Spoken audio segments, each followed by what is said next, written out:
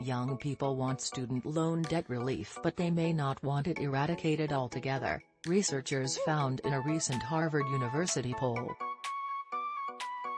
A total of 202 18 to 29-year-olds were surveyed. Of them, 85% said they favor some form of government action on student loan debt, but only 38% favor total debt cancellation. The poll was done as part of the Harvard Public Opinion Project to look at how young Americans feel about politics, voting and public service. It's one of two the university does per year, one in the fall and one in the spring, said John Della Volpe, director of polling at the Harvard Kennedy School's Institute of Politics. This is only the organization's second time asking people if they support government response regarding student loan debt, said Della Volpe, who served as a public opinion consultant during President Joe Biden's campaign.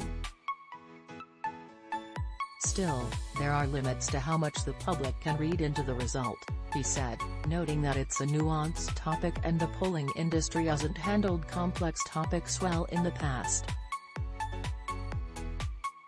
However, during some institute-organized focus groups, Della Volpe said, young people really seem to care about fairness in finding solutions to student loan debt. For example, some focus group participants ask whether a person making hefty wages on Wall Street should have their debts washed clean, or whether relief should only be given to those in dire need. What's fair? Della Volpe asked.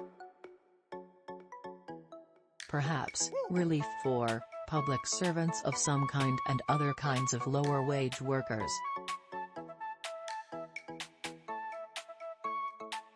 Then Terry's conversations about those who never attend college because of concerns about taking on debt. The Institute's most recent poll also found that 48% of young Americans think going to college is worth the time and money, 18% of those respondents strongly agreed it is, 26% disagreed and 24%. Discussions about the cost of college and debt need to be more focused, said Jorge Burmickyan, assistant professor of educational leadership and policy studies at Howard University. Someone who's pursuing a graduate professional degree, by nature of the degree, will have to take on more debt to be able. Someone who's going into medical school or law school, naturally, will have to take on more loans to be able to attend.